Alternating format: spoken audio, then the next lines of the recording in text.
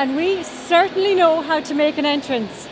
Guys, I'm Lizzie McGee. We are here today at Ireland Skills Live 2019 in the RDS. Pam, what are we expecting over the next 3 days? It's a 3-day event.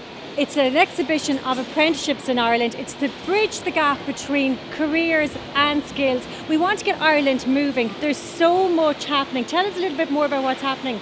So we're going to meet some fitters. We're going to meet some chefs. We meet people in the beauty industry. We meet ladies making their way in a man's world.